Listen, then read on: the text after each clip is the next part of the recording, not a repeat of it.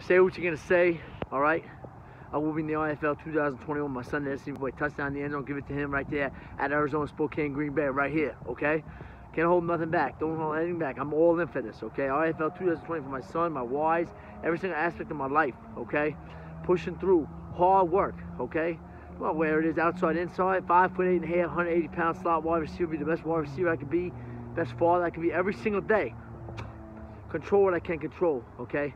Be the hero to your own story. Every single day, be the hero to your own story. Don't let somebody dictate what you can and cannot do because where you from, what age you are, what you're doing. Fuck that, all right?